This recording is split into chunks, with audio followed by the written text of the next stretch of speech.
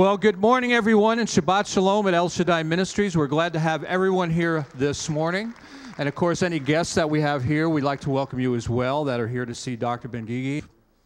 Why don't we stand this morning, and those that also watch us around the world, in South Africa and in Europe, of course, and the Orient, we want to welcome all of you and thank you for listening and watching us on Shabbat. And we know for some of you, we are your congregation. And we're blessed to have you, that you can learn Torah along with us. And today is a special day there's a number of reasons. Today, it was actually not today, but it was yesterday and part of the day before, which was known, and some of you know this, it's known as Kristallnacht, which was in 1938, I believe it was, right around November 9th and 10th, that Hitler was called the Night of the Broken Glass, when he began his dream to eliminate the Jewish people from the earth.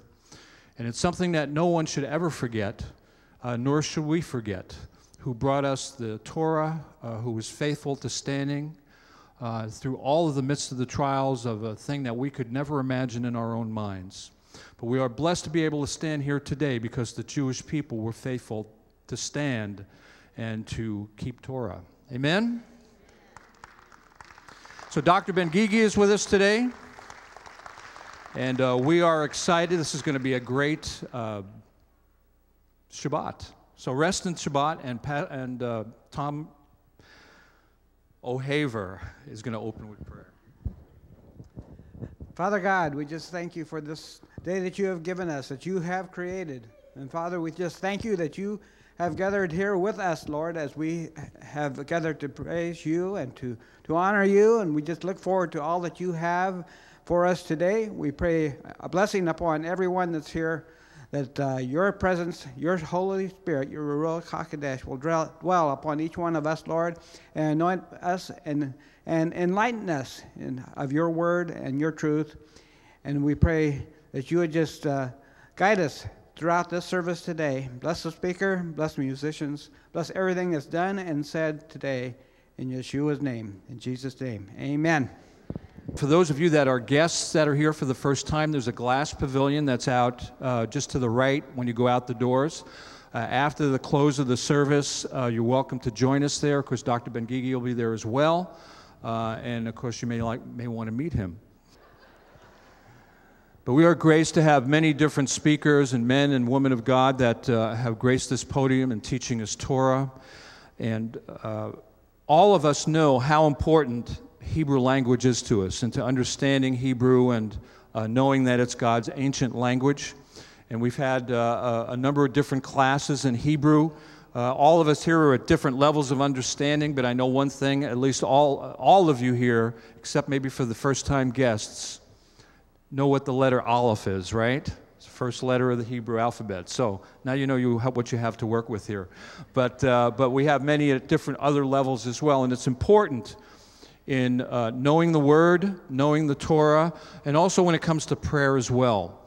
And Dr. Ben-Gigi was a former head of Hebrew classes at the Arizona State University. He's well known around the world. He'll probably list some credentials and individuals, drop some names of people that he knows that you're familiar with. But more importantly so is the word that he's going to share with us today from Torah relative to the Hebrew language. So I'd like to introduce to you Dr. Danny Ben-Gigi.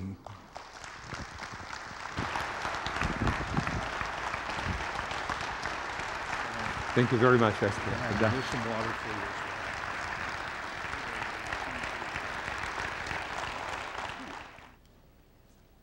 Shalom, thank you so much for welcoming me here.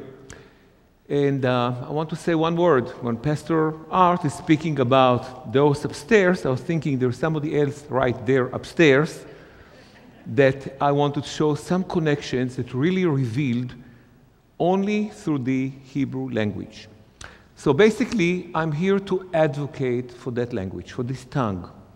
And this advocacy of Hebrew is not coming from you would say, trade reasons. It's coming from emotions, deep emotions.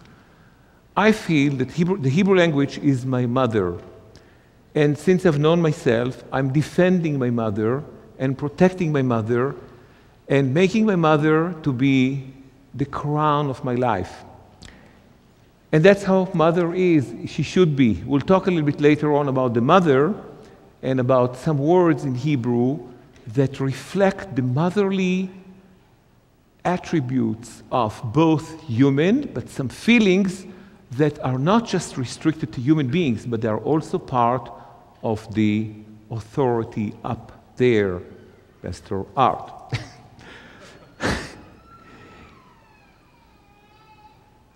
Pastor Art and Bill Voice asked me yesterday some questions regarding the origins of Hebrew and the importance of the Aramaic, and we discussed also the Greek, and I understand it's a major issue. Where did Yeshua, did Jesus really really speak Greek fluently? Was he fluent in Aramaic? Was that his regular way of speaking, or it was really Hebrew? And it probably requires a little bit more of putting preparing the stage to the proper proportions of where Greek belongs, where Aramaic belongs, and where Hebrew belongs. To see that, we know that people of the ancient time, as people of the modern time, speak languages. And they do everything in the languages they speak. You know, they speak, they play. Toda rabba. They do everything in their tongue. And there are many languages mentioned in the Bible. I listened also to the CDs of Pastor Mark Biltz, and I noticed how versed he is on the language, on those nations, and you know the role exactly of each one of those nations. And we know there were the Girgashites and the Jebusites and all those Canaanites nations, and the Amorites, and the Hittites, Chittim, Prizim, Girgashim, and so on. And looking at that language, these people once lived, they had languages. Those languages, of course, were existing languages, living people played in their backyards in those languages, and of course they studied, and they preached, and they taught their holy stuff in that language. And just like those nations, so are their languages perished, disappeared from the face of the earth, never to come back again. There is not one place on earth that anybody will speak today, Girgashian, or Jebusites, or Hivites, or Prizi, or you name it. And just like the people disappeared, so did their languages. And you know, Pastor Art and people, the answer is this. The ancient Greek, even the Greek that was spoken at the time in Jerusalem, in the land, even that language vanished. It's only spoken today in some academic places, in universities, and the ancient Greek, for your knowledge, is as odd to the modern Greek as West and East. They are completely two different languages. If you know modern Greek, it gives you no knowledge of the ancient Greek. And something else about the ancient Greek, I met a professor that worked with me, and he was a religious man. He was a believer, and he told me, well, let's just not get confused about the Greek. The Greek itself of the New Testament is written in something, and I'm quoting him, in a poor way. Poor in terms of language, syntax, grammar, so on. Not poor spiritually, because spiritually it came from a good heart. But in terms of the the linguistic way, it was poor. There were grammatical mistakes, not just like the language of the Konya, the simple people language. Even for those simple people language that it was written, except for the books of Hebrews, it was still written in a poor way. Syntax, grammar, verbs not used properly. It was written comparatively like a person that comes to America from any country, and within 2 years or 3 years will write a bestseller in English. You can tell right away that it's not the tongue of the writer. Although spirit has no limit of language. With the spirit you can go as far as you can, because we don't communicate just by words going to God. By the way, you see, there is the English language as much as I'm getting familiar with that, I've only been here for 20-some years, and I could not even stutter in English 20-some years ago, just from school, you know, like, hello, my name is, I live in, and this is very beautiful, you know. Besides that, I couldn't, well, I still have some of that too, you can tell. But I knew very well that the attributes of the Hebrew are much more, there is much more precision, almost like a razor and a knife of a surgeon that is so sharply dissecting every word, and it hits us when we listen to that in the Hebrew and interpret it and understand it in Hebrew on a different level, and excuse me and forgive me for saying that, than your English does. So this is not to say and take anything of the glory of the English itself. You can pray in English perfectly, and there will be no problem in praying in English or in Chinese or in any other language that you feel comfortable with. God hearkens and listens to any language. But I'm going to talk about, we'll show some attributes of the Hebrew that are completely out and gone from any other language. Just take the very simple thing. You just did it right now, here a few minutes ago. What was taking place here was prayer. I listened to you. I was standing next to Bill Voice, and I said, wow, I didn't say myself the Shema in English. Yes, the words do reach out to where they need to reach, up there. They do, no doubt. And if a person is mute and cannot say one word in any language, and yet the heart wants to communicate with the Creator, and that person can do only this or this, I don't want to kick it too hard, but anything like that, the words will be listened to and hearkened. God will hearken. Yet, there is something in the Hebrew which is very intimate between the Creator and people. It's the language of God and angels. It's the language the Bible is written in, and nobody can argue and doubt that in any way. And naturally, if I go and I sit back next to, let's pick again Pastor Art here, because Pastor Mark is not here, and I'll tell Pastor Art in his ear, you know, my name is Danny, and I was born in Israel, and I went to the military, in the Israeli military, and I did that, and I give you like 15 details. I say, go ahead, whisper, you know, the telephone game. Whisper it.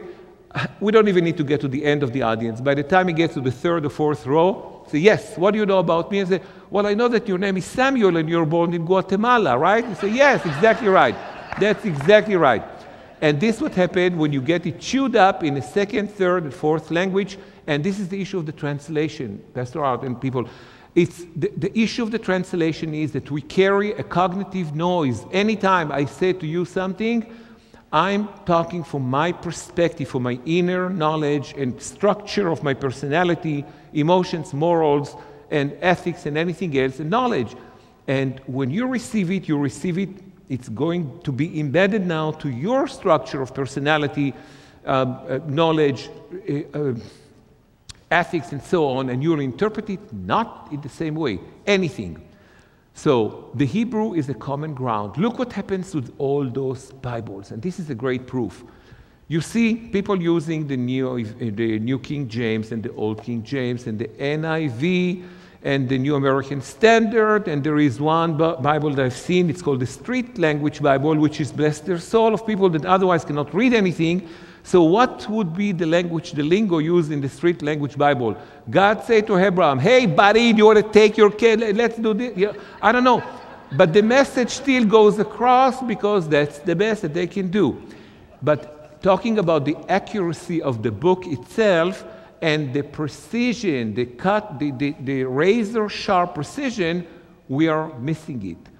We are missing it across the board. Across the board. If we say, I was using an example here, first time in Washington, years ago. The Bible is paved with mistakes. The English and the other language Bibles are paved with mistakes. I taught a group of several pastors, and that was a good lesson for me. That's the first time I worked with pastors. That's how I met Frank Siegens. He was in that group too, and some other pastors.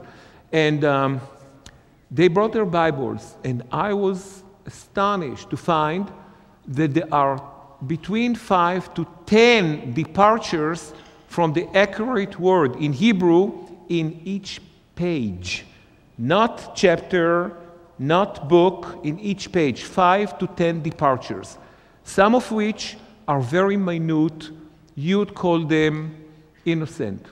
Just innocent, just because of translation issues. I can tell you one thing and you go and transmit it to somebody else, you miss the meaning. But some of them were not that innocent. We call those value-embedded departures from the word. We say one thing, and they want to say, hey, you know, we have a better way to do that. We know kind of better than God. You know, you're familiar with the teaching of Pastor Bilt about the King Solomon, right? I know you talked here and in other places too.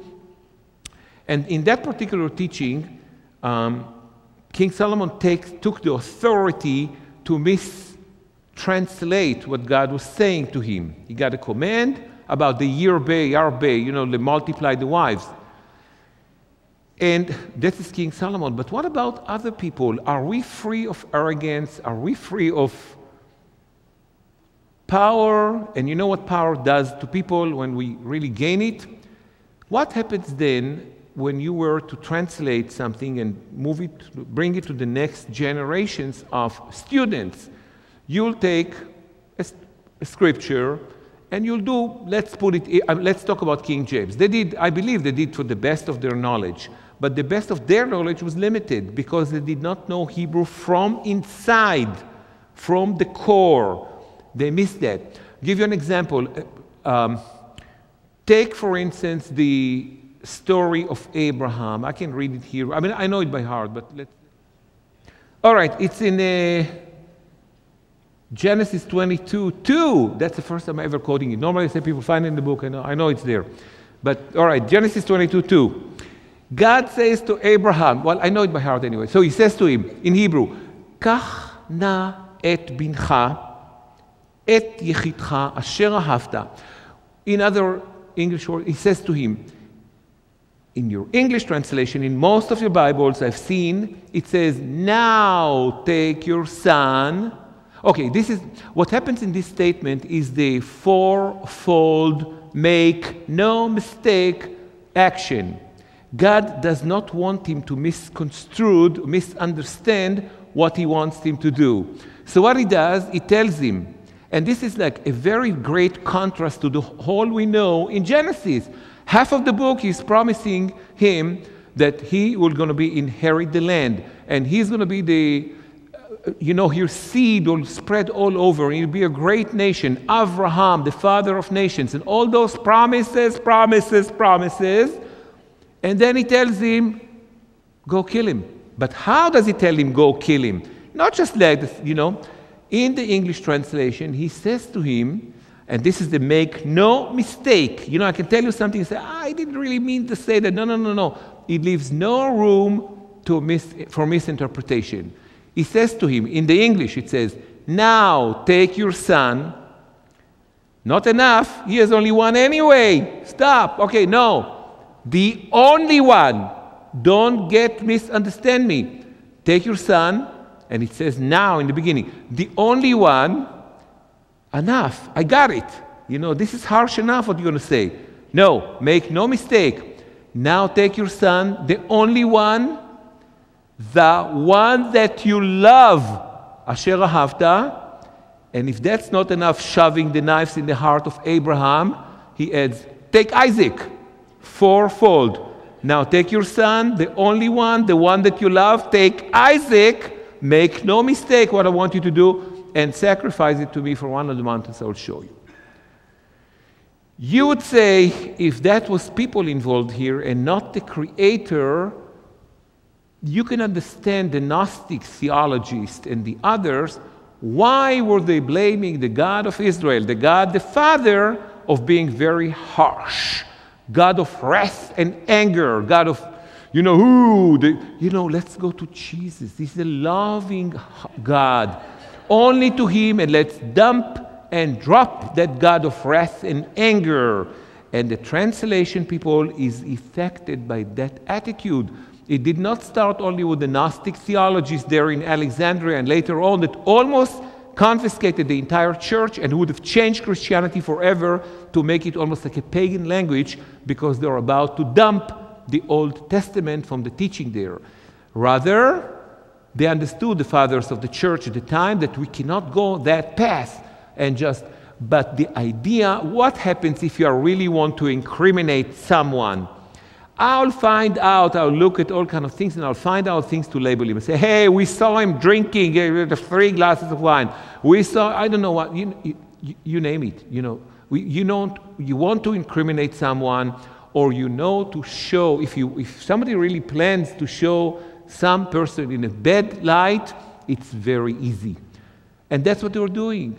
They were trying to point at God of Israel, the Father God, as a non-merciful God in order to create the contrast to Jesus, Yeshua, that is the merciful, which is true, but it's only half the truth. The mercy of the Father is lacking from the world. Is that the reality? But you look at this verse, here is a man, you know how old he was. He was close to 100, and his wife is very old. He promises him all throughout the whole thing, all these covenants and this, and he has to go to a lot of harsh things, even the cutting thing, the circumcision was pretty harsh for these people. And give up the statues and give up all that. And then with the promises, he finally gives him the son, and he wants to kill him, just like that, says to Abraham. But the Hebrew has something that the English completely missing out.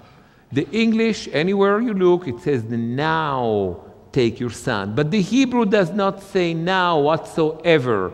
What the Hebrew says there is one simple word. And that word is sounding like now, but it's not now. It's na. The word na in Hebrew is a soft word. It means please, please, please. It's almost like I'm giving you a very harsh command and laying a hand on your shoulder and I say, please, do it for me. That's the na is there. Has the mercy of the Father saying, trust me. Not just now, take your son. And you think, where is this is harsh. This is like, we can see the heart, the merciful heart of God. Precision of the language. Another one. What do you do in English when you want to speak to God? You basically what? Pray, right? How do you pray? By doing what? By saying a prayer, right? That's common to say that. Do you have any other way to say it in English, to say a prayer? You don't, right? I say a prayer, right? Can anybody come up with something better than say a prayer? Or this is the way to speak it? Right? You don't say emanate a prayer, you don't say utter a prayer, you just say a prayer. Even the song, say a little prayer for me, right? You don't say a prayer in Hebrew. It's not accurate, it's not precise, and it's not correct. What is saying? Let's see, I speak with this gentleman. What's your name? Jack. Jeff or Jeff? Jack. I speak with Jack. We're standing, assuming that he's more or less my height. I don't know his height, he's taller. But assuming that you're my height, we talk. I speak to you straight, right? I would never speak to you like this. Okay, right now. Jack, how you doing? Okay, fine. Wonderful, Jack. I'll speak. Jeff. All right. So you said Jack before. You're wrong, but that's okay. I'll make a mistake. So I speak to Jeff. And I will not speak to you like that. To Jeff, I'll face you, and my words will go in a vector way from me to you, you answer me. I will say to you something, you will say to me something back. This is the way to communicate with people. We don't say a prayer to God. God is not in our level that we can say to him something. You see, a Hebrew recognizes that, and therefore in Hebrew, you don't say a prayer. What you do, you lift up a prayer. So the word in Hebrew is noseh tefillah. Noseh from the root nasa, which means to lift up a prayer. It shows you the direction versus my conversation with Jeff that is not going straight. Our prayer has to go up indicating the place we're starting this conversation today, where the direction of the Lord is. We know He's up, so we lift up a prayer. Just like one basic thing about that, let's see for a moment, where we stayed here, the blessing of the children, if the, what's the lady that is putting the slide? Can we see slide 1, please? In this book, we put this prayer, okay? And I hear in every place that respects itself, this prayer is said. I heard it here. We can work a little bit with the accent, the intonation. I notice the intonation is a problematic thing when it comes to Hebrew. But when we talk to God, the accuracy of the word in Hebrew is important. Okay, let's keep the slide there for a moment, and I want to tell you something about the way that we speak to the Lord. We can speak in English and in Spanish and in Turkish and in any language. Take people that came from across the border. In Arizona, it's more common. They come from Mexico, they join a church or a synagogue or something, and they become members, full-fledged members. They even are part of the worship team or the music team, and they take full functions there. But they came from Spanish language country. They came from Mexico. They've been in America in 25 years already. And they do everything in English. The English is perfect. And then at the end of the service, Juan and Maria are getting back to their car to drive home, and he wants to confirm and reaffirm his love to her. Do you think he's going to say, Juan is going to say to Maria, Maria, I love you? No way, Jose. He's going to say to her, Ti amo, right? You're going to say to her, well, that's Spanish or Italian. He will say to her in Spanish, I love you, because this is their tongue of intimacy and not English, with all due respect. You know that. So what happens is when we speak with God, we can speak to Him in any language, but Hebrew words that are emanated to the world or lifted up, nasa, the word noseh, have a different power and impact in the high heavens when they sound in Hebrew rather than in other language, not to take away the glory and the true intention of the heart in speaking English. But Hebrew is the intimate tongue of God, angels, and people when they talk to Him. So it is good to speak in Hebrew. In the back of this book, we wrote something that we took from ancient traditions, from First Steps. And we found out that Hebrew is always referred to as the holy tongue, to the extent that in some places, even in the New Testament, they said, do not pray in the tongue. They really meant, do not pray in Hebrew, lest they will think you're drunk. But that's a different subject. I don't want to get too deep into this. We can explain it. But the idea was, and it's until this very day, we spoke about that during lunch yesterday with Pastor Art and Bill Voice, that the prayer, you find out the most remote group from Judaism today. I mean, I shouldn't even say that, that's already labeling, but let's say remote from the main Orthodoxy line, and you'll say Reform, right? You know, there is the Orthodox, there is the Conservative, and there is the Reform. And they do a lot of things in their way. But one thing is still done in Hebrew and in Hebrew only, and that's prayer. They do have the bar mitzvah. I mean, they break their teeth, the kids there, and they don't understand, why do I need to do it? But they do it in Hebrew because it was understood throughout the generations that Hebrew need to stay. Like I said in the beginning, the Girgashian, the Jebusite, all those languages and nations disappeared from the face of the earth, never to come back here again. Nobody can claim they belong there, nor will someone speak those languages and say, that's my language, that's a tongue that is valid. Yes, 2 villages in Syria speak Aramaic and another one there in Iraq, village or 2, but it's not a spoken language. It's not the fate of Hebrew with the reason. The Hebrew was just another language. We've been conquered. We barely had dominion or control over the land for too long time, if you look back at history. But what happened to the Hebrew is that unlike the other languages that subsided, you know, language has the normal progression like life. It imitates life. Language or nations or anything in the world, there is a beginning point, and it starts growing like people, like human beings, and they climb up and they reach a peak. And after they peak, they start subsiding down, losing height, and eventually they die off and disappear from the face of the earth, never to come back again. It happened to empires, it happened to the languages, Rome, look, Greece, the Persian Empire, all of them. It did not happen to Hebrew, and you know it for a fact. That little fire was burning still there in DNAs of people that did not even know about it. It was burning there in a pilot light, like in those burners, you know, they keep the fire.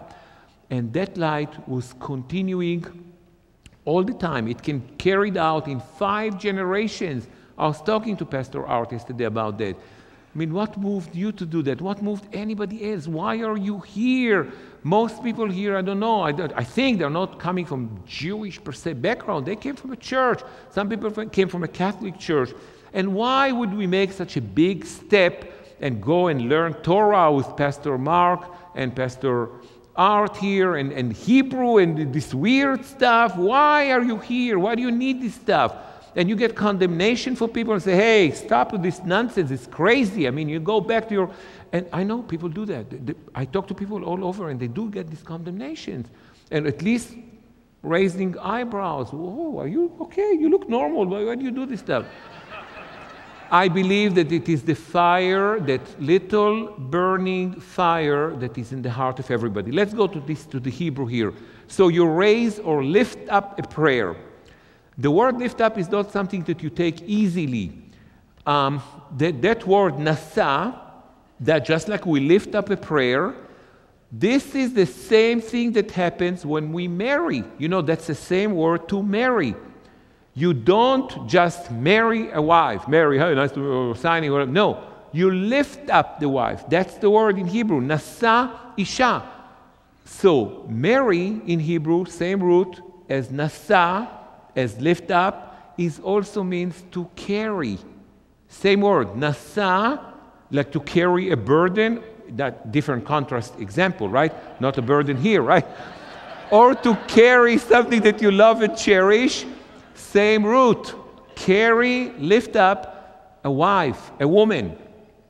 Not coincidentally, same word as lifting up a prayer or marrying or carrying, that's the same word. Now you know where this custom in America that you carry the bride to the room, you know, and you catch your breath because you're eating too many hamburgers, you know, but you do that, but you carry the wife, it's coming from that biblical concept, because Mary is carry, and you lift up a prayer.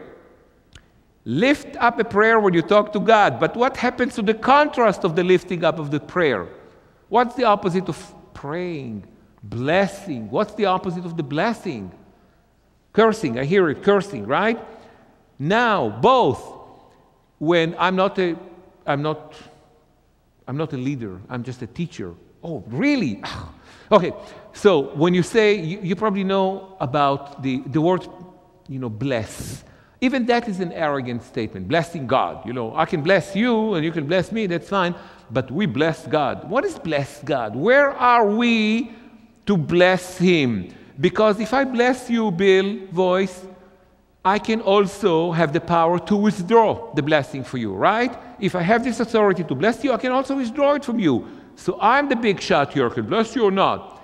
But when it comes to God, can we bless Him? Means we can also withdraw the blessing from the Lord. Think of that. There is something arrogant here in the bless. Bless is a mistranslation, but we don't have any way to say it differently in English. So you have to say, blessed be the Lord, the King of the universe. We still say it because there is no substitute unless you use the Hebrew. And you say, Baruch Ata Adonai. Now, I don't know, we probably know, but some of them you may not know. It's worthwhile for me to show it. The word bless in Hebrew, to use the Baruch that you're using, we are actually saying, I'm kneeling in front of you. This is submission to God, because the word Baruch coming from the Hebrew word Berech, knee. So when you're saying in Hebrew, blessed are you, Lord, you're really saying, I'm kneeling in front of you, Lord, reminding Him where we are and where He is. Pastor Art, up there. Look at, can we get the slide back? This is what you just did now with the children. It was beautiful. You extended the hand and you did the birkat habanim, the blessing of the children. Now look, it says, Yevarechecha Adonai v'yishmerecha. May the Lord bless you and protect you. I'm just doing impromptu translation. Your English is better on that one. And then it says the next one. I'm trying to save time because Pastor Bill was already marking me. So the next one is Ya'er. I didn't even start it. It's the introduction of the introduction. I'm sorry. So it's Ya'er Adonai panav elecha what? Ve'yechuneka, right? The God will what? Will shine His face to you and what? And be gracious, right? And the last one is where the problem is, big time problem. It says there, Yisa Adonai panav elecha ve'yasem lecha shalom. And we say it week in and week out and month in and month out without even being very bothered and troubled from that statement. Because what does it say there? This is the same word as nasa, as Mary, carry, the same word. Yisa, this is the future tense, means God will lift up His countenance to you, face to you. Really? So where is He and where are we? If He needs to lift up His countenance, we're up there and He's right here. Oh, you know, this is troublesome. Yisa Adonai panav elecha. Where on earth or in heaven you think God is going to lift up His countenance to you or to me as a man and bring me peace? This is, again, if you don't get it in the Hebrew context, you don't get it at all. Yisa Adonai panav elecha can only work in one, but one only interpretation and meaning. When the God is the Father, and the time that the Father can lift up His countenance to His child, and when He does that, His baby is up, and He lifts up His countenance with love and compassion. That is Yisa Adonai panav elecha. When He picks us up as little children, as babies, and hold us and even tickles us, in the stomach a little bit. But that's where we are when God lifts up His countenance to us. Talking about the prayer, right? We lift up a prayer, nasat filah. But the prayer has almost the same power, in the Bible we know, of curse, right? So let's establish it for a second. From where are you praying? Are you lying down on the floor looking at the congregation? You pray for them? No. That's how you really, no. What do? We cast, right? If there is a teacher, preacher, rabbi, pastor, you talk from here, up here. You never think of lying down on the floor and blessing your congregation from there, or, slouching on the chair. No, you have to be here, right? You have to be here to do that. Why do you have to be here? Because praying or blessing people need to be casted out, just like broadcasting. And look what happens, almost by instinct, we're doing this. You did it all. I saw that when the children were standing here. Why do you do that? What does it remind you, those two things? Antennas, maybe, and something else? No, seriously. When you're standing here, I'm raised above. It's enough when the pastor is here and talking to you. He is casting down a blessing, right? You casted down a blessing, casted a blessing to these children by doing that. What happened if you don't do that? Why do you feel compelled doing that? Just somebody showed you. It's your casting. It's through your hand. We don't know how it works, but you're casting a prayer. But we are also, and this is serious, we're also casting down a curse. And in the Bible, there is one character that is like, I'm taking less than a minute because I cannot finish this one. So he's talking there, and the king, Balak ben Zippor, is hiring a man, a wizard, a very strong, powerful wizard. Even his name is not coincidental. The name of this man in Hebrew is Bil'am. In Spanish, it's Balaam, and in English, it's Balaam, right? Balaam has no meaning. Balaam is even less, and I don't know how to say it in Turkish or in Swedish, but it doesn't matter. But in Hebrew, Bil'am is made of two words. The one is Bela, the other Bela-am. Bela means to speak evil, and Am means a nation. So the mere name of this man means to speak evil of a nation. So at the moment of his birth, his destiny is already folded and embedded in his name that his mother gave him. And he is called Bilam to curse the nation. So what happens there? You know the story. He tried to resolve, there is a big debate going on, and Balak ben Zippor is promising him a lot of riches and gold and gift and that. Curse them. And where does he curse them? Look, these people are coming a crucial moment in the history of the world. They're entering the Holy Land. They're coming out of slavery from Egypt for 400 years. They're entering the land. This is a crucial moment of the history, in the history of the world. There is another crucial moment in the history of the world. I'm going to talk about it maybe in the second half or maybe in tomorrow, on Monday. We'll see how it goes. But to finish this one, Bilam is about to curse the nation of Israel, and he is on a high-rise mountain. If you remember, he's overlooking down at the tents of the Israelites, and he puts his hand out like this, casting a curse, and he's preparing to emanate a curse. Everything works. He's a great wizard. He's in the high-rise place. He's casting it, and he's ready to shoot. And in crucial moments of the history of the world, God interferes with humans, important humans, and changes the world. And the world. Not just the world, but and the world. So he's standing there, Balaam, about to curse, and what comes out of his mouth is this. Ma tovu ohalecha Yaakov, mishkenotecha Israel. How goodly are your tents, Jacob, your dwelling places, O Israel.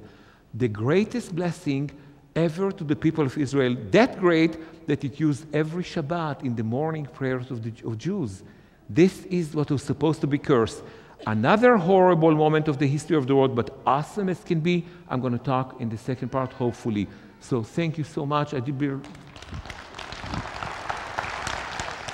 Gracious God and King, thank you, Father, for bringing just wonderful teachers to us to help us with your language so that we might properly address you in the protocol that we should. Bless these people here today, Father, that have come to hear about you and your language. Bless those that do give as well, that abundantly, Father, that you will bless them as they help us to take Torah to the nations. Together, blessed are you, Lord our God, Creator and King of the universe.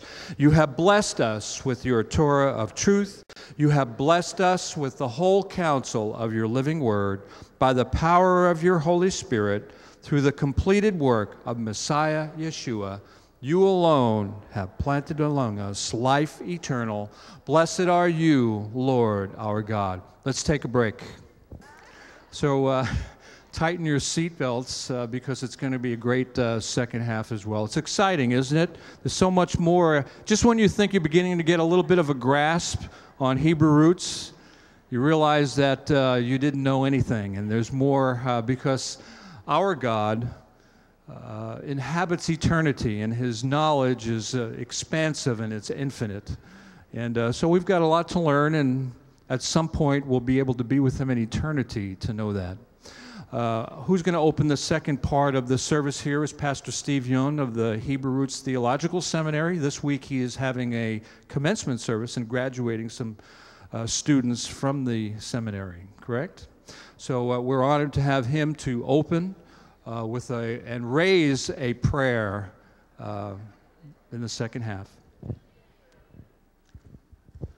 Baruch atah Adonai Eloheinu melech haolam. Blessed are you, Lord our God, King of the universe. Lord, we thank you for the wonderful opportunity for us to learn your language, heavenly language, Messianic kingdom language, through Dr. Danny Ben-Gigi today, and continues to minister our heart and mind to understand your will clearly in Hebrew language. And it's going to be a great time for us to bless others and to communicate your truth to others for the coming days. We thank you for the wonderful time, and also we pray that our teams, including Pastor Mark, is traveling to a Holy Land. Protect them and guide them, and make them the wonderful trip until they come back. So we love you, and we love to study your Torah through your language. Bless us for the rest of our times. In the name of Yeshua HaMashiach, Prince of Peace and coming King. Amen. Stay here until he blows.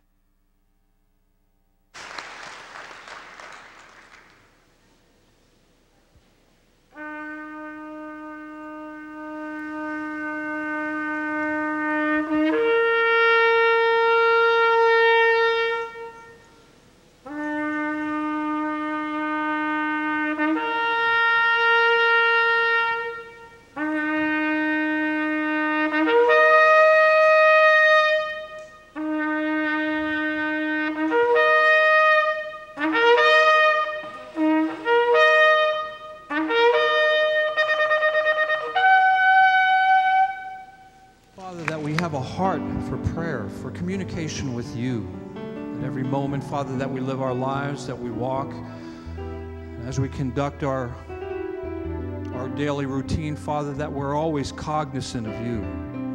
As the world spins around us, Father, teach us to reverence you. Father, the world at times lays waste, and Father, we know that, Father, that you live and you desire for us to live on that plane of sanctification, to be set apart with you. Teach us, Father, how to walk in holiness, to walk in your love, to look to you, Father, in every situation. That, Father, that way that where the world may think that you're a figment of their imagination, Father, we know that you're real.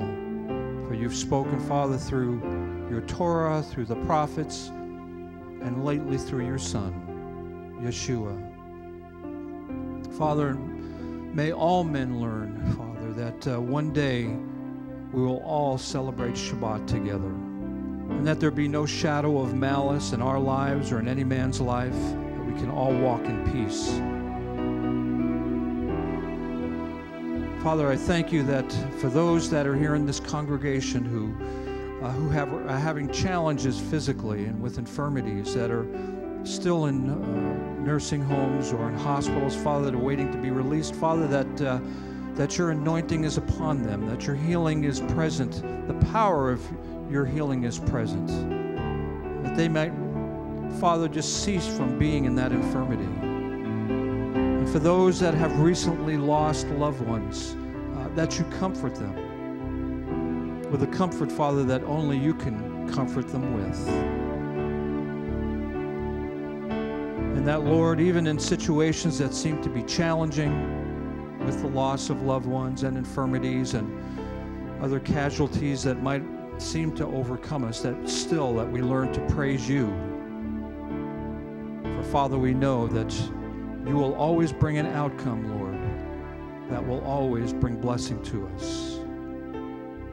Father, bless the people of Israel today. And as Pastor Mark and Vicki and the group are moving around the nation of Israel, that they bless everyone that they come in contact with. And Father, that they also make great contacts as we build more and more bridges, Father, to the Jewish people, as the one new man becomes more of a reality. Help us, Father, to understand your ways, for your ways are higher than our ways. Bless the Prime Minister of Israel, Father, the Knesset, and all those, Father, of whom we've been in contact with, that, Father, that they learn to come back to you. The Jewish people, Father, that they return to Torah. And they look with their eyes up for the returning Mashiach. Bless your people today. And, Father, honor their requests as they stand here before you now. And an assurance, a blessed assurance, Father, that you will cause them to prosper in all their ways. We love you in Yeshua's name. Amen and amen. Thank you. God bless. Have a seat. While I put on my spectacles here, I know we have some guests that are here for the first time. And as our ushers are going to come forward with a welcome packet, we want to bless you. So who is here for the first time today? We'd also like to know who's come the furthest. So right over here.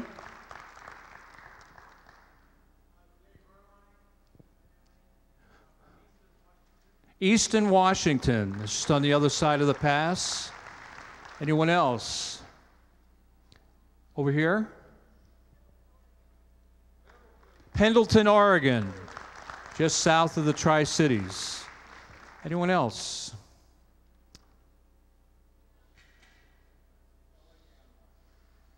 Bellingham, Washington, the first place for snow to fall in the state of Washington. And over here?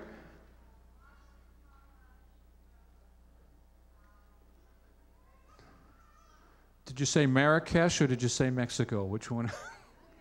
New Mexico. That's next to your home state. Well, home state in the States. Over here? Puyallup, that's quite all right. We love Puyallup. Anyone else over in this corner? Auburn, Washington. Over here? Federal Way. Okay, very good. Bellingham seems to be the Pendleton. Okay, we got New Mexico. Okay, little brain freeze. One more over here. Right here. Linwood.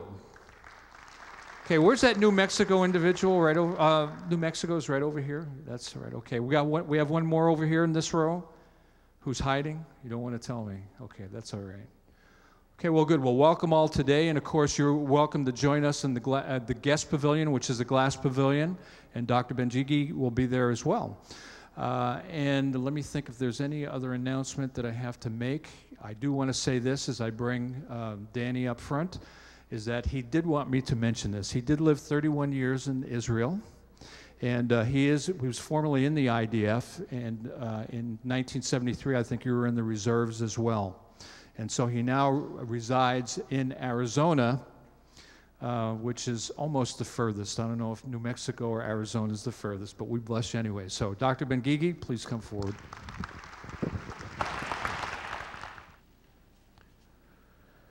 We continue with the importance of praying in Hebrew. Many times you'll ask yourself, why do I need that? What's the importance of doing that in Hebrew? Trying to focus here on the accuracy and again establish that any prayer will be hearkened to in any language. There'll be no barrier. And the greatest example, we don't know what a prayer of the meek and the humble can do. And the simple people. The Bible speaks about that. The little, I saw it and I was very impressed to understand the full meaning of what Yeshua speaks in the New Testament about the kingdom of heaven. What is kingdom of heaven? Is that a place? The kingdom of heaven is a place, Jeff?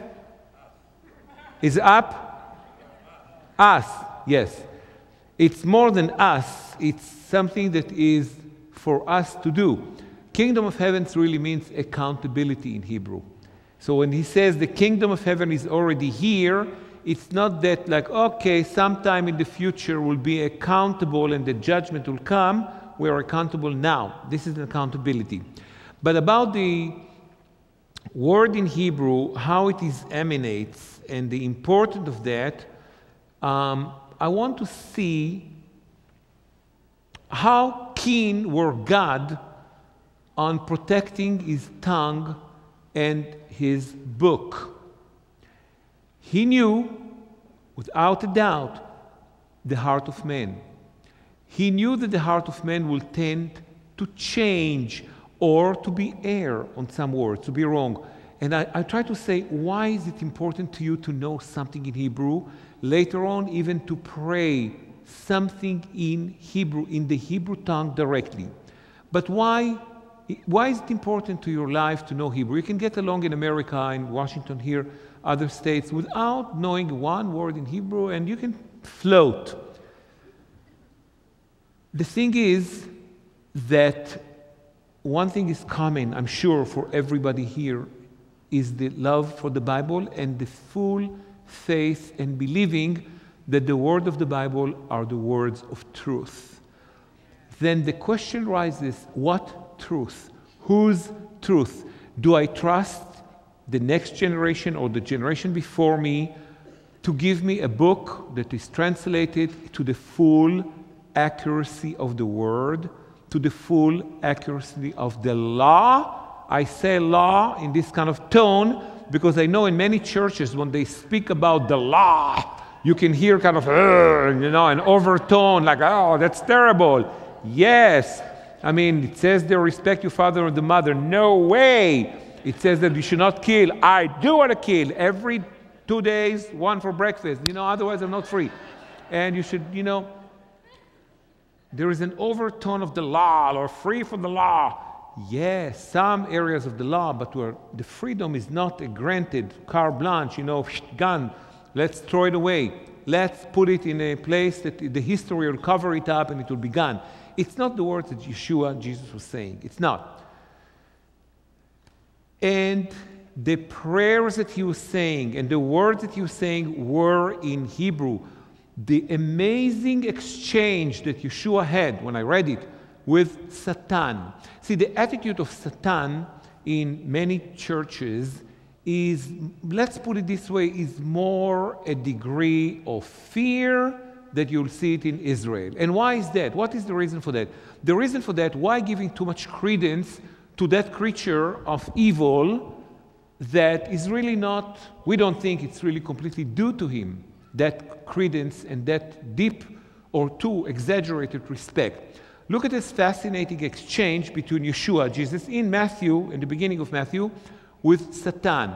He is testing him out. We know he has authority. We know he has power vested in him, of course, by God who made him. And he is limited in what he can do. Satan does not create. He destroys. Satan. So in the exchange, which is a very interesting exchange between Yeshua and Satan, both using one tool in their warfare, in that kind of testing one another. And the tool is the Old Testament. They quote both from the Old Testament. So when Satan says to him something, jump from the building, from the tower, or do that, he answers him with quotation from the Old Testament, using the book as a shield and power against the evil forces that are apparently at that time could harm him. Could. Otherwise, you would not have been exposed to this situation. Think of that. He was in a manly human manifestation here, and he could have been harmed by Satan. So even he could be subjected. And the tool that he had is using the Bible. In that case, of course, the Old Testament, quoting him back. If you want to put an underline on that communication of exchange of words between the two, I'll phrase it this way. He treated him with contemptuous respect. Respect for the power, contempt for the attempt. And with the tool, the power, the weapon, is using words from the Hebrew. The Hebrew language, the importance of that is to use it anytime you can. Many times you ponder on a word, and if you know the Hebrew, you think about it, revelation comes to you even if you don't know the language. In that book, we quoted ancient sages. And they claim this. They claim that it is paramount to pray in Hebrew even if the praying person does not understand the words. Does not understand the word, it's still paramount to speak in Hebrew. And why is that? You emanating words that you don't understand, and it's important. I need to take you back to Genesis 1:1, right to the beginning. I was I think it was in Portland, Oregon, a few years ago, and there was a lady. She was in charge of the state of Oregon of the skinhead and all the dangerous groups there. She was in the audience, and I could see that she is very sharp in analyzing what I'm saying and trying to align me with the Bible. And I asked her, do you believe in the power, and I could see in the audience, do you believe in the power of the said word? And she said, you bet I do. Now look at something that I don't know if you have ever been exposed to. In Genesis 1, right there, almost all the information of the world is folded right there. Like you said before, truly, it's folded, and you shall love your neighbor as you love yourself. After that, and you love Lord. Look how much information is there in that chapter alone, in a few verses. It says there, Bereshit bara Elohim, in the beginning God, well, I speak Hebrew easily. Well, I speak Hebrew since the moment I was born, maybe a few minutes after, but very early. It says there, Vayomer Elohim, and God said, and Yehi Or. Yehi Or. The English, the weak translation of that to English that is in your book, it says, let there be light. Let there, what is let? Let's see what's happening. Let's go to the book. Who is he asking a favor to have the light there? Let there be light. Like, okay, I'm trying to get light. If it works, yeah, got it. No, I missed it. You know what? No. Let there be light in Hebrew, the word yehi is a verb. It's a verb, and it says, and the meaning of that is be light, not let there be light, be. So that is teaching us a principle. The word of God is also the deed, the action. Let mediates between the will of God and the actions to take place. Because let there be light is like I'm doing an action is taking place, but I have to wait and see if it works. Let there be light. But by what? By what force? By whom? The word of God in Hebrew, Yehi, is the action. When he emanates, Yehi Or, he is saying, be light. And it's been light, not and there was light. Been light, Yehi Or. Fine so far if we don't look at those letters of the word Yehi. But if we do, we find something very amazing in these three words that leads us to think, what else could be there? You know, we call it the uninterpreted name, Hashem HaMeforash, or the essence name of the Lord. I know people are saying it, and I'm not here to judge anybody whether you should say it or not. I mean, who am I? I'm nobody. But that word is, I don't know, I never said it in my life, and I will not. And that's the J name of God, you know, the J. You know, I don't even want to say it in English, which I think it's okay. Just in Hebrew, we're not supposed. What is not supposed? And again, people say about, you say, pray in the name of the Lord. Why not praying in the name of the Lord? And it's very hard to explain it, and I don't even know if I should touch that kind of sensitive area, but why not? But not as telling anybody what to do, because who am I, you know, but it was in El Paso, and there was a big Messianic conference, and there was the head or president of the Messianic. Anyway, I finished my time, I sat down, and he stood up there, and he used that word excessively, the name. And I'm not judging him, but apparently I was not comfortable, and they could see it on my face, and the mediator there says, I see that you want to say something. I said, no, I said my time. I said, come here. I see in your expression you want to say, but I don't want to take his time. He's the president there. I said, come. Tell us, why you're bothered. I said, well, to the best of my little knowledge is this. There are 613 commandments, 613 of them. Some of them are omission and commission, do or don't do, and some others. Those commandments are very important to the extent that they are the real reason why Yeshua was put to the hands of the Romans to be executed, to that extent. But I know that you don't know that. I mean, I hope that you don't, because otherwise I'll be boring here. But I'll get to this. But before that, those commandments, 613 of them are laid out there, out of which 10 made it to the top of the chart, to the top 10. Only 10. One of them says there in Hebrew, listen to the words, Lo tisa. Once again, the same word that we had there, lift up a prayer, and it says there in the 10 Commandments, Jeff checked me out later on, it says, Lo tisa et Shem Adonai Elohecha lashav. In English, you shall not lift up the name of your God, Lord God, in vain. Not say. We don't say the name of God. We lift it up because it reaches Him every time we say it. So the question is, well, I went to the stage and said, what is in vain? How do we know what in vain? Lashav, the word is lashav. So let's say if I will pray now for, I don't know, for big riches and 5 Bentleys, one for Sunday, one for Mondays, one green, I don't know, all kind of things that we can. Most of you said, that's in vain. You should not pray for stuff. I say, I agree with you. But what if I pray for the success of my son in, I don't know, law school, medical school, or plumbing school? Well, so that's kind of valid. That sounds okay. Well, yeah, okay.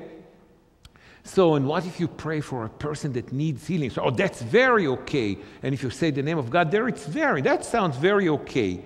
But between that extreme to praying for the healing of a person and between praying for 5 Bentleys and every trip every year to another country paid by a mystical name or a power, there are a big gap. In that gap, we don't know exactly where to pinpoint what constitutes in vain. It might be in your eyes not in vain. In my eyes, it could be or somebody else's in vain. But it's not important what's in your eyes or my eyes. It's important what is in his eyes when he said, you should not lift up my name in vain. So do you have a full knowledge of what in vain means? You don't. Can you feel so strong and confident to know what's in vain? You don't. We all don't. 2 approaches constituted the life of the Jews throughout history, especially in Yeshua's time.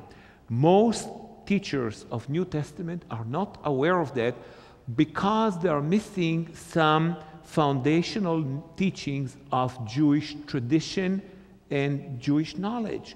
But it's done greatly in this community here in El Shaddai because I can see the amount of Torah that is added, which is very important. It's tied up with Hebrew. Let me show you this. So we say we don't know what is in vain. It could be not in vain, it could be in vain. 2 approaches. One of them, from the 613 commandments, Frank Sickens is calling them realities. Okay, the 613, there are 2 basic, there are 2 ways to divide them.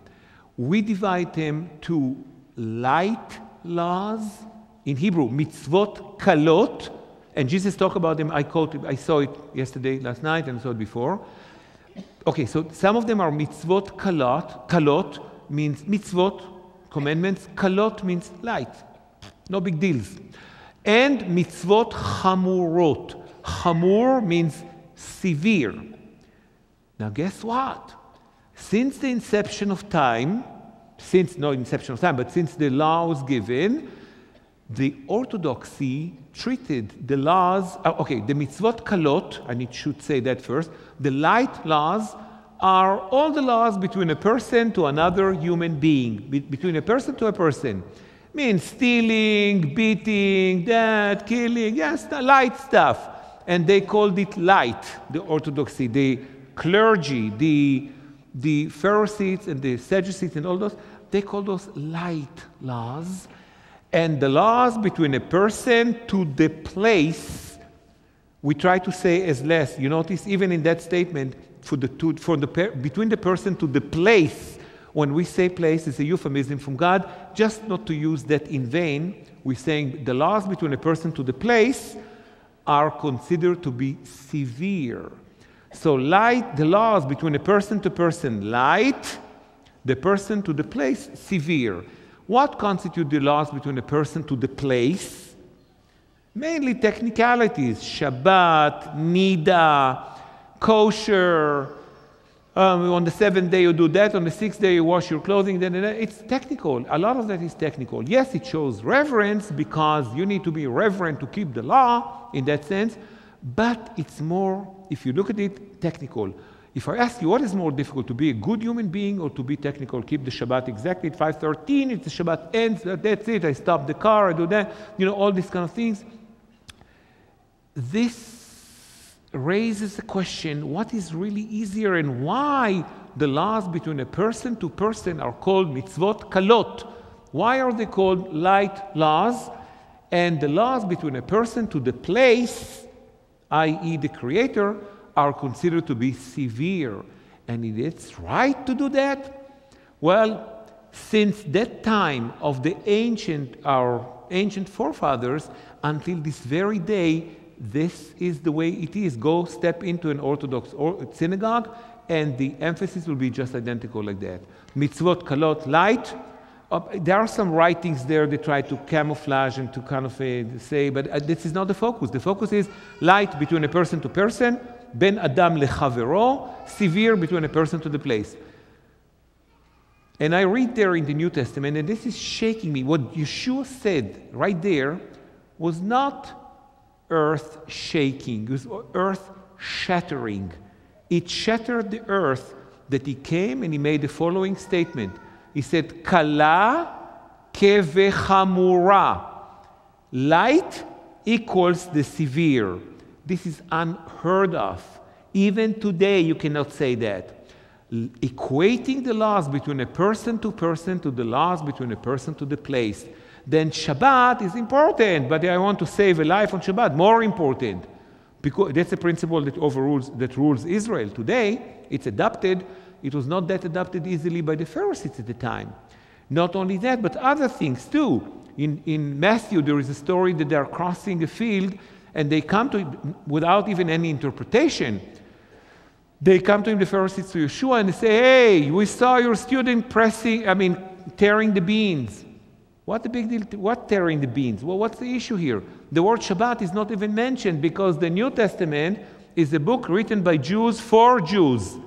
It was not expected to be understood by Goyim, by nations, and by pagans. It was an internal book.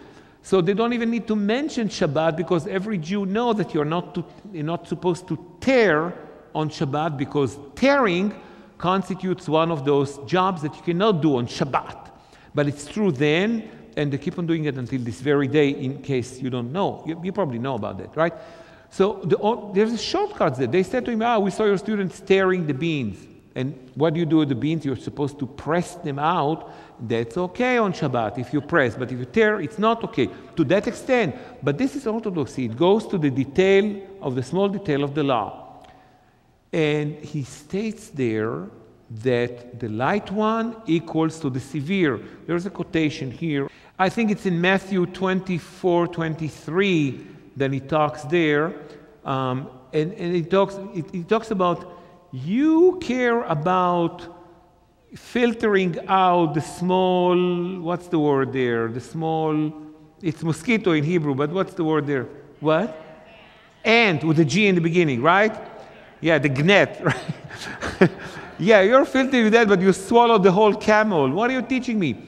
And this is really explaining why he's calling them hypocrites. Do what they tell you to do, but don't do what they do. Yes, it's a lot more easier to do the technical thing, and that's constitute the chamura, the severe, than to be a good person, not to steal, to be honest, to be decent.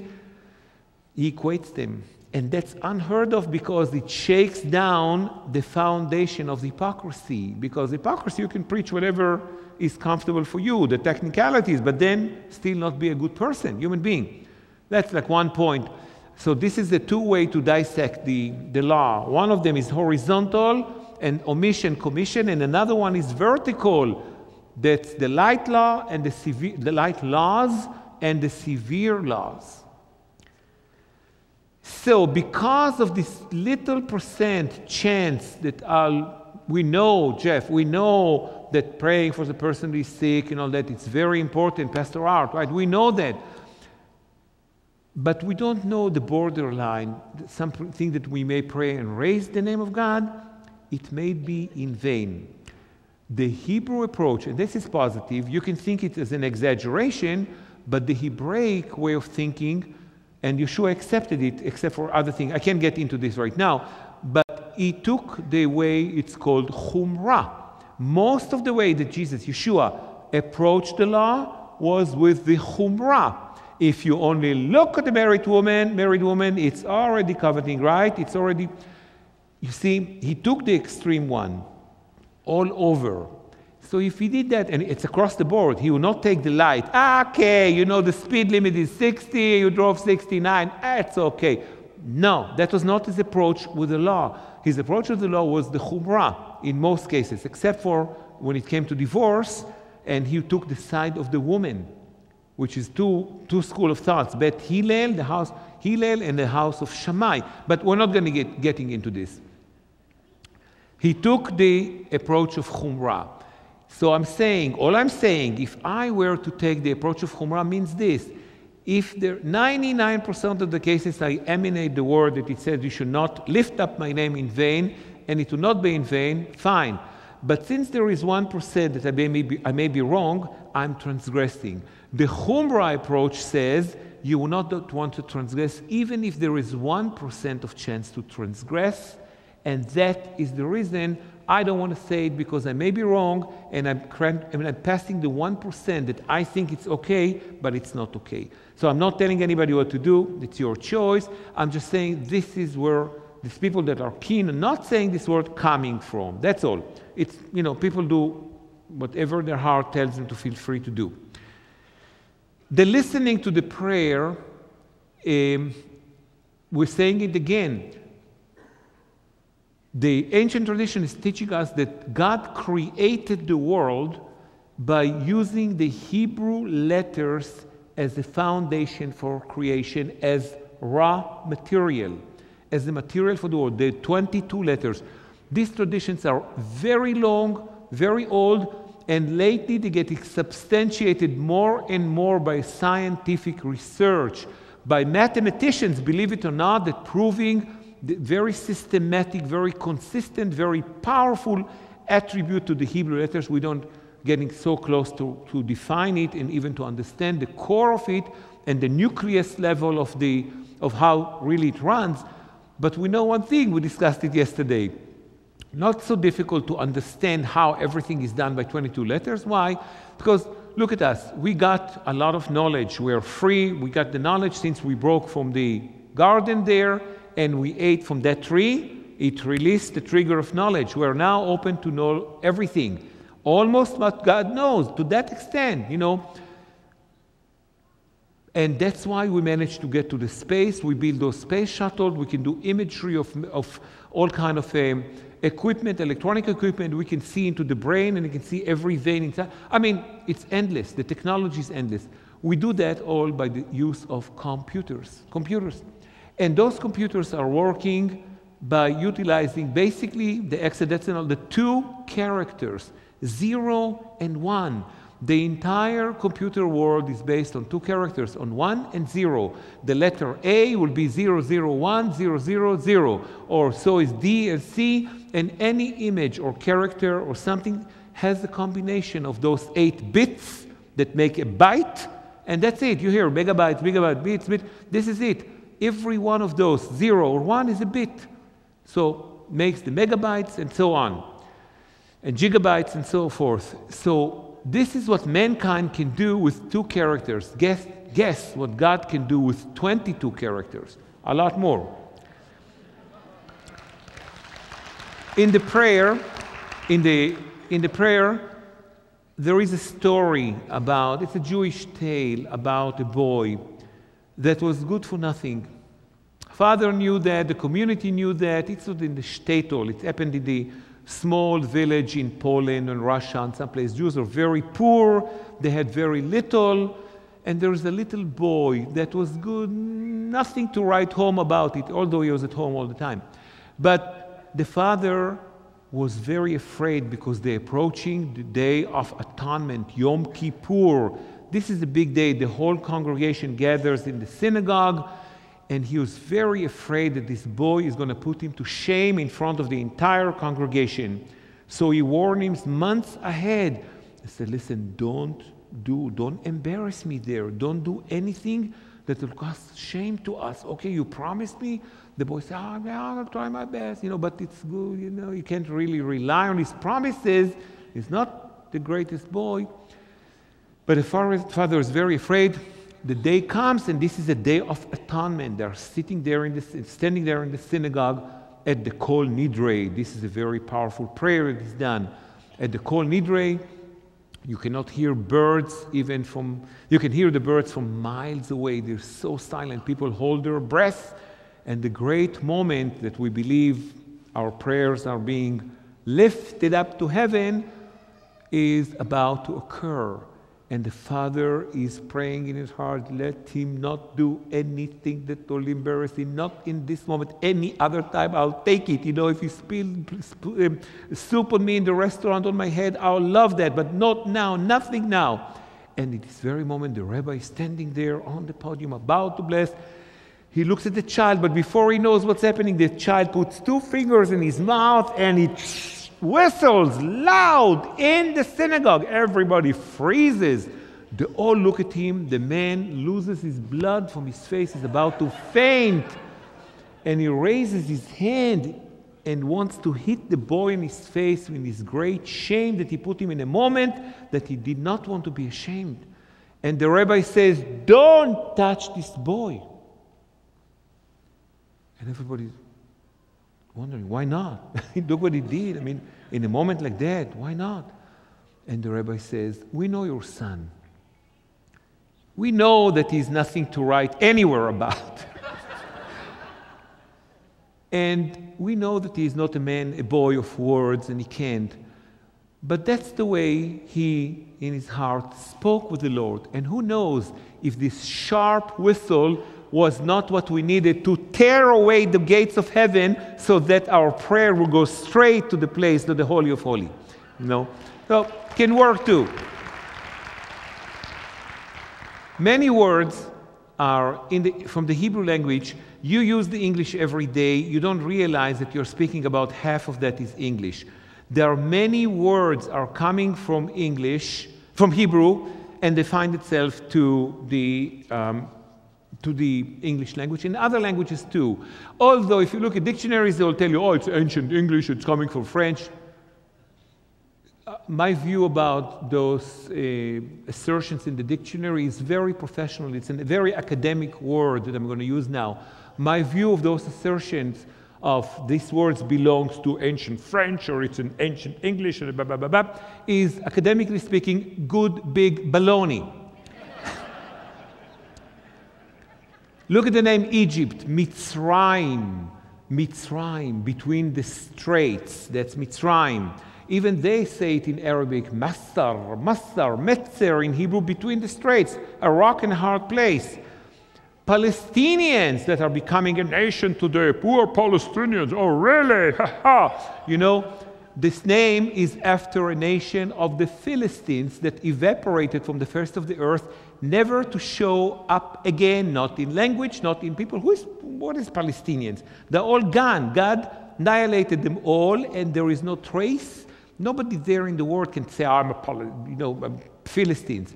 But this horrible name of a nation of pagans that once prevailed there, was a vicious enemy of Israel, disappeared with the help of God, needed the help of Roman Empire to re-establish kind of part of the name there. They called it, Palestine. And then the name was gone. Look, the Turkish ruled the land since 400 years, up to 1918. The Turkish Empire, the Ottoman Empire, ruled the land of Israel. What do they call it? They called it the land of Israel. They recognized the Bible, those Muslims. And they called it the land of Israel. They never used any name like that. And what do the British do in the Whitehall in London when they took control in 1918? They took control when they had the mandate over Israel up to 1948. They viciously, and I would say again here with full responsibility, anti-Semitically named the land now Palestine. Why on earth those Oxford people and Cambridge and those academic that are advising the people in the Whitehall there in London and Downing 10, why would they, no, Downing 10 came later, why would they advise them to give a name, and this British have been pretty good in history, knowing history, why calling a land in a name that was extinct forever after a people that were extinct forever, for generations, and there was no reason to call it Palestine, but they called it Palestine in order to cut away the connection of the Jews to their land. Palestine is after Plishtim, the Philistines. And if you want to know what's the meaning of that word in Hebrew, coming from the root palash. I'm going to do it in Monday. I'm going to get more to details because the time is still restricting me. But it's Pei Lamed Shin, like P-L-S-H, you know. That means in Hebrew to raid, to go to a territory that is not yours. That's what Plishtim means. That's what Philistines means. So they're saying so proudly, I'm a Philistine. Oh, really? I'm a raider. I'm conquering a land that's not mine. This is the meaning of that word. And there are many, there are numerous. I'll give you another one here. Hamas, you know, that Hamas movement. You know, of the terrorist group. Yeah, Hamas in Hebrew, it's, of course you agree, it's a much older word than the organization of Hamas exists. The word of Hamas simply means robbery. That's what they are, robbery, you know, that's Hamas. Many words in English. Look at this is amazing. Look, the place of gather, a church in Hebrew, no bad connotation in Hebrew. Knessia, like the Greek took it from there and said, ecclesia, right? You hear that? Knessia, ecclesia. Coming from Ecclesiastics. The book of Ecclesiastics just means the book of, it's gathering. That's what Ecclesiastics is. And Knessia is the place of gathering. Hebrew root, kaf, nun, samech, ka-nas. Means to, T-O, space, gather. To put people together. That's all. So the name reflects what it is. People gathering, it's called Knessia. A synagogue has the same connotation. Beit Knesset, right? A house of gathering. And so is the Israeli parliament called Knesset. But what is the place of worship for the Muslims in Hebrew? It's called, in their language as well, except for they don't have a clue where it's coming from. The word for a mosque in Hebrew, which is close to English, and to English is close to Hebrew, is misgad. That's the name for a mosque, misgad. But it's not the miss, M-I-S-S, and then God, even though people hear it, misgad. It's coming from the root sagad, samech gimel dalet, sagad. And you know what that means? To idolize, to worship an idol. That's the word for misgad. That's sagad, and they're using it. They say sajed. We didn't impose it on them. The word sagad in Hebrew means to idolize, to praise and worship an idol. And they use it proudly. So I'm going to the mosque. You hear that? Mosque, misgad, you hear that? The sak, those letters there, same thing. Sometimes you get a little twist, like the pay. There is no pay in Hebrew and in English. There is a P and there is an F. In Hebrew, it's the same letter, P and F. So you'll find out that the same word is using. And look at that. Here is another one, so close to English. You're talking about money. Where is that coming from? It's ancient English or old English. Yeah, really, yeah. Listen to the word. It's in the Bible. Do you remember the manna? Manna is the portion. But why is it the portion? The manna. Mana in Hebrew means to count. Counting is mana, or a portion, because you count. Okay, that's for you, this is for you. And the manna was given in portion, some from every day, right? And Shabbat, the double. So the word mana in Hebrew, one of them means to count, and this is where money came about. You know what? Get to any bank here, any bank, and who is the first person? Let's pick on somebody else. Jeff is like getting mad at me, you know. Let's pick on you. What's your name, sir? Greg? Greg, okay. So Greg is going to the bank, right, your branch, and who is the person that normally talks to you? Who is the first one you go to? Not the manager, but who do you see there? The teller, that's right. You agree? Is that the teller? Is that also you're meeting the teller when you go to the bank? And do you too meet the teller when you go to the bank, the gentleman there? And the lady says, yes, you meet the teller. A lot? You meet him a lot? Okay. Doesn't matter. When you meet the teller, so I guess once you go, Greg, right? You approach your teller, the teller says to you, oh, hello, Greg. Once upon a time, there was a king, and the king was beyond the mountains. It was far away from the ocean, and he had a beautiful daughter, and the king, he didn't do that, or other story. Right? He doesn't tell you anything, right, the teller? He's not telling you anything. So, no, did you hear stories from your teller when you go there and say, oh, hello, oh, today I'm going to tell you about... No, they don't do that, right? Why don't they do that? And why they're called on earth tellers there? What do they tell you? They are called tellers because of a mistake in interpreting Hebrew into English. The word in Hebrew is, for teller, is sofer. You heard of the sofer stam, the scribe, the sofer? You did? Okay, the root sofer in Hebrew, safar, also means to count. But it means another thing too. It means also to tell, T-E-L-L, and also to count, you know, go, whatever. So whomever ascribed has two meanings, to tell and to count. So a teller is really called teller mistakenly. Should have been called a counter because he counts. That's what they do, they count. But they pick the wrong interpretation of the Hebrew and they call them teller and they make them doomed forever because they don't tell anything. They only, you know. And they're called teller, but go tell it to your teller. Ask him, well, why are you called teller? And each one of them that I know is a scratch here, around here. Some of them have more hair than I do, but it's the same area, you know. They scratch.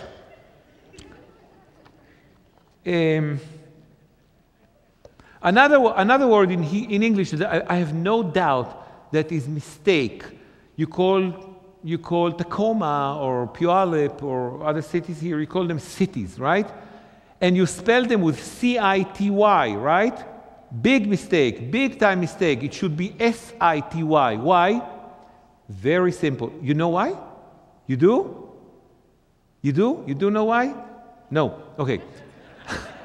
I thought you know. I mean, all the knowledge is not mine. It's like we all gather it from other places.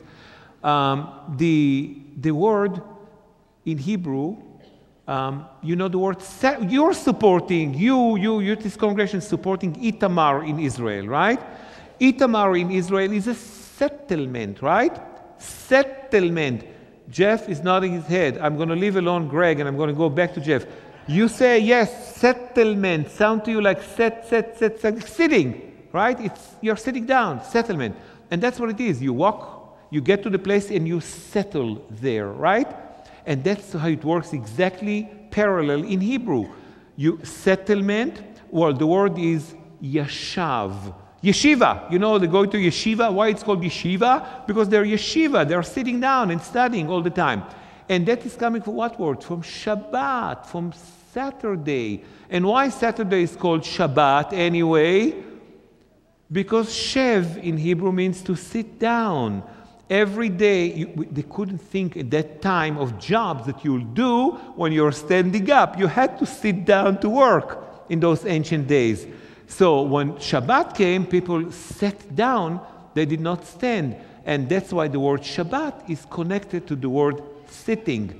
And so is the word settlements in Hebrew. Yeshuv, or a city, is Yeshuv. So you see the connection in Hebrew, of course. Shabbat, sitting, that all relates.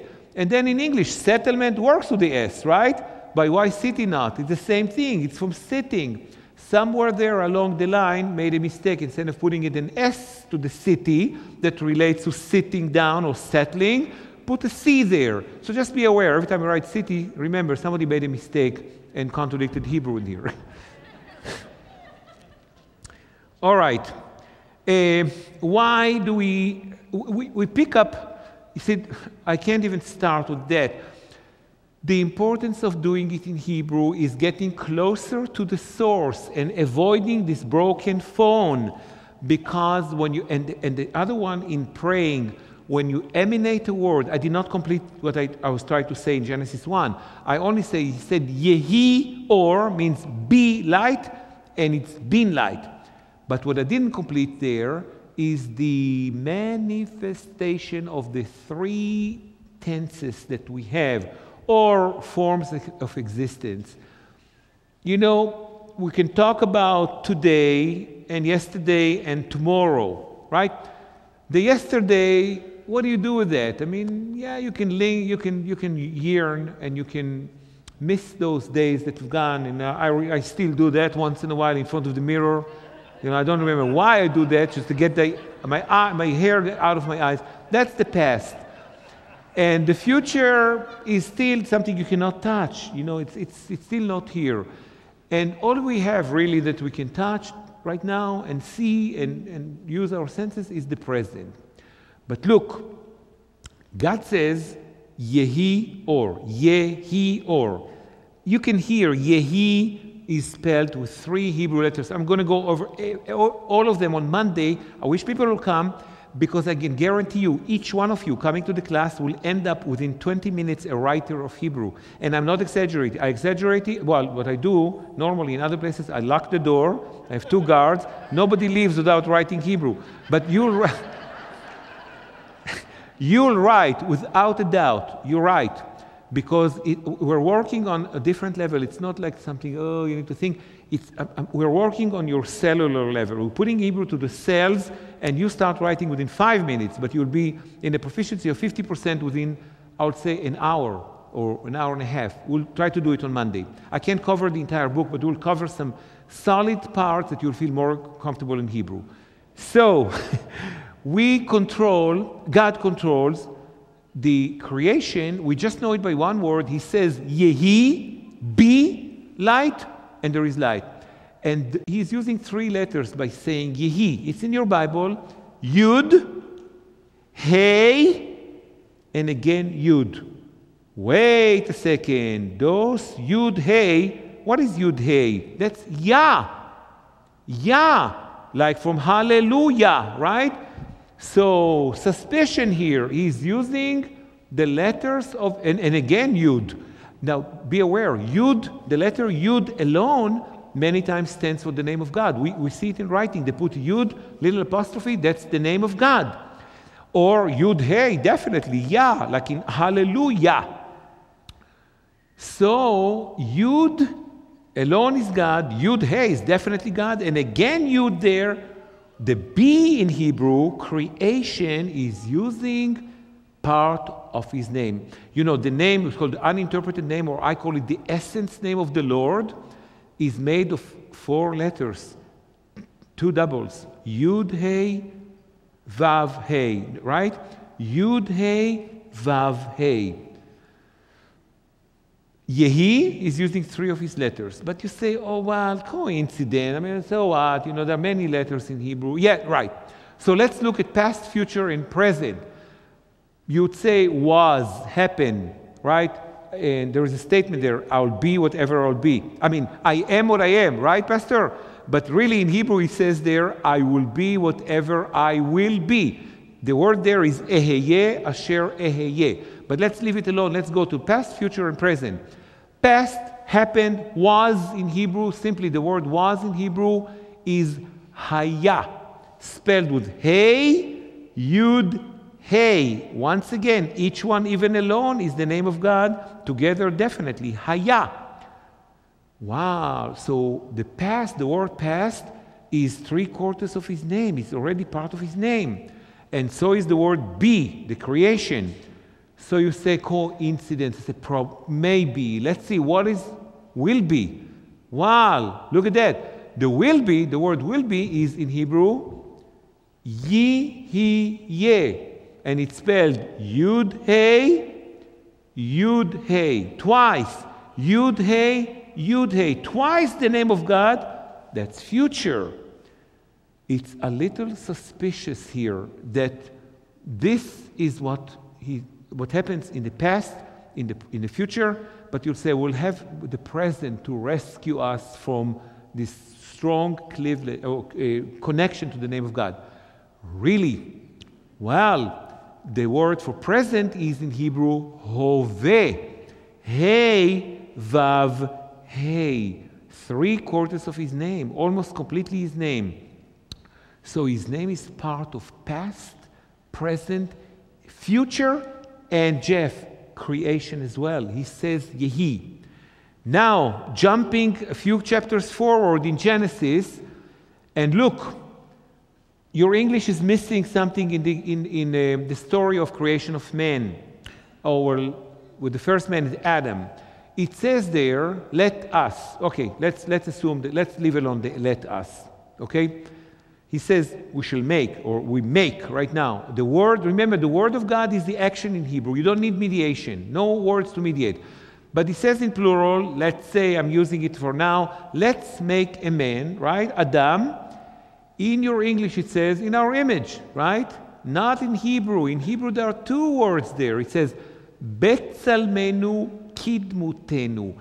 In our image, at our shape. Wow! So what is that meaning to us? It means then that not only we look exactly like God, you and I and all of us look exactly like God. Okay? We are also we are a mirror image of the inner, because it has two words in Hebrew. There is no coincidence there. No coincidence. Why Betzalmenu kidmutenu? At our shape, in our image. You know, two words they are using indicate two different things. Similar, yet different. Tzelmenu, tzelem means the shape, the image. The word camera is derived from that one. It's matzlema, coming from tzelem, same word. So we know it's the image. So fine, nice. We are made something. Well, that's what the father will want his child to be, in his image, right? And we have the baby and say, wow, you look so much like me. Hey, you look so much like you. You know, we find the thing with the children. Same thing, God wanted the same thing. He wanted something that to look in his image, inside and outside. But there was some limitation. Listen to this. Two trees I planted in the garden. So he tells to Adam and Eve, Chava, have fun here. There are two trees here. Don't touch it. Okay, do me a favor. Just shy away from those two. And what do? They go to the first one, luckily to that one first. Well, what was those trees? The first one is Etz Hada'at Tov Vera, the tree of knowledge, good from bad, which is what? It's science. What is science? There are scientists here, I'm sure there are, doctors and physicians or scientists or engineers. You know what's the base, foundation of the empirical science? It's trial and error, right? If it's true or not true, you try. Any test that you're doing, you're trying it. If it works, it's true. Really? So you try. If it works, fine. If it's not. Trial and error.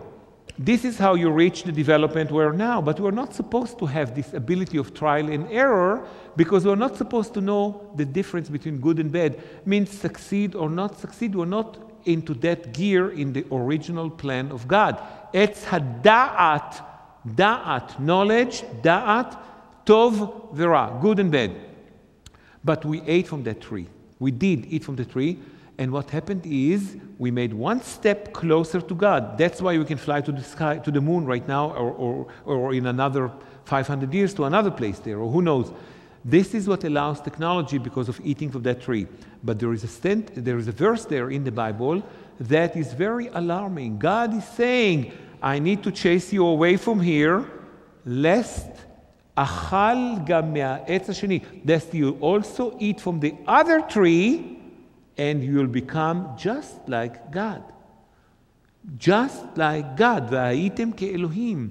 So we know the looks is the same, the capacity is the same, us and God, except for no eternal life and no unlimited knowledge. We stole the knowledge, but He chased us away before we'll have also eternal life just here on this earth, right? Not in the second state, but on this earth, and we'll be just like Him. So it tells us what is really the difference between Him and us. This is the way to look at it, just by what's in the Bible. It's not an interpretation that I think so. Who am I? I'm nobody. But it's not my thought. It's the words in the Bible says, "V'hayitem ke'Elohim." I'm not saying, I haven't said here almost anything that is not written there. And you know the verses. I don't even need to tell you it's in there. Most of them you already know by heart. I wanted to go. I didn't get the chance to do that. But look. Okay, I don't know. I'll skip some. I'll leave it on Monday, but I'll do one here. We're doing that. You're doing that when you're casting. We're talking about casting a blessing here. What do you do by day? Besides of broadcasting down, it's like a tabernacle. It's like a protection you're putting over people, right? This is a tabernacle. You put something under your wings. You know the expression is under the wings. What other wings do we know? This is the unspoken manifestation of the divinity of God. We know about the God that is the Father, the Son, the Holy Spirit, the Spirit that hovers over the face of the water, but we're missing out of the manifestation of the wingy God. The Shekinah that Pastor Art mentioned yesterday. I spoke on it with Pastor Baruch too on the phone. What is the reference to Shekinah in Hebrew? We say in Hebrew, Tachat kanfei hashchina, under the wings of the Shekinah. The Shekinah is there to protect us. And where is that principle coming from, if not from Deuteronomy 32:11? Kenesher ya'ir kino al gozalav yerachef, yifros knafav, yikacheu isaeu al evrato. People, this is what the founders of this nation decided to put, because of this verse, on the national symbol of America, the eagle. The eagle came from this verse I'm reading you now, from Deuteronomy 32:11. This is what was in their mind when they made the eagle reigning here as a national emblem. It says, as an eagle steers up its nest, Ya'ir Kinods also hover, protect his nest, over its eaglets will hover. This is the comparison to God that will protect his people. Israel, just like the eagle, that it can be a very evil creature when you come to hit its eaglets. This is a very protective. I mean, most animals are, but the eagle is known to be vicious when it comes to protecting its eaglets. So God will hover over us, see the image, and protect it.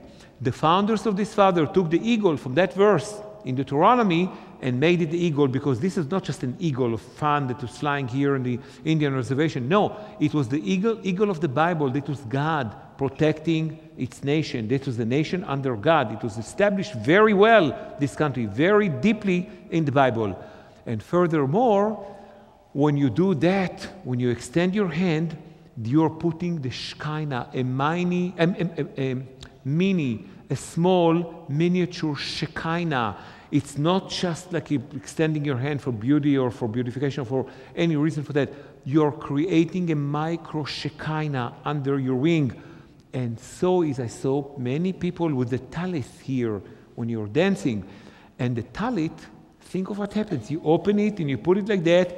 It creates the same shield of protection of the Shekinah glory, what is, you call it. You're under the wings of the Shekinah, the wings of protection. What I didn't manage to speak about is the second moment, the crucial moment of the history of the world, and the shocking truth about Messiah, life, death, and salvation. In Hebrew, there is one word in Hebrew that relates, that connects all of them. Believe it or not, I learned about the salvation last night. I knew about death, life, and Messiah. I did not know about the salvation. But apparently I found it in the New Testament, which is true. It could be a tool for teaching Hebrew, because things are, you cannot find them in the Old, you can find them in the New, even in the Hebrew. I missed about a large part of what I wanted to do, but that's the nature of things here. We have to stop. Oh, there's another one, but we can. So I'll do it on Monday if God is willing. And if you decide to join, it will be a great pleasure. And I want to thank you very much, El Shaddai, and the people of El Shaddai, to accept me here. Toda rabah. I guarantee that we will certainly look at language different, especially the Hebrew language, than we ever have before, and particularly pay attention to the words that we speak when we pray. Amen? So gracious God, our Father, Abba, thank you, Lord, for your graciousness and your generosity in presenting to us your Torah, your teachers who will bring us, Father, a knowledge of your language so that we might follow the proper protocol in approaching you. We love you, Father, and we thank you for all good things that come from you. In Yeshua's name. And now as we more appropriately understand that it's God who wants to bless us. He wants to come and bless you. And he told Moses to tell Aaron, this is how I want you to bless my people. And he said, Ivarekaka Yahweh Vaish Merekaka Yair Yahweh Panavi Aleka Vihuneka Yisa Yahweh Panavi Aleka Viyasam Laka Shalom. May Yahweh bless you and keep you. May Yahweh make his face to shine upon you and be gracious to you. May Yahweh lift his countenance upon you and give you his peace, his shalom. Go in peace. God bless you. And thank you again, Dr. Ben-Gigi. God bless. Thank you for studying with us today. If you have any questions regarding the material discussed, please contact me at my email address. It's pastormark@elshaddaiministries.us. Be blessed and shalom.